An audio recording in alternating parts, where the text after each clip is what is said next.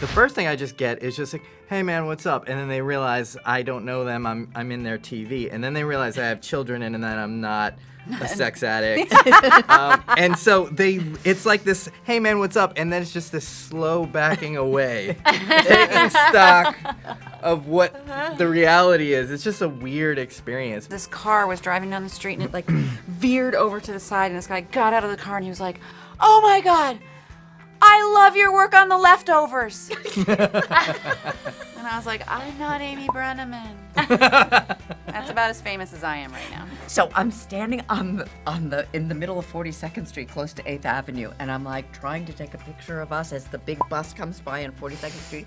And Billy Porter, who is a wonderful actor and the star of the show Kinky Boots, Billy walked up to me and he said, aren't you a little embarrassed that you're doing that? That you're taking a picture of you and your fans on 42nd Street and 8th Avenue? Don't you think you should feel a little embarrassed? A little self-congratulatory. Isn't that? And I was like, oh my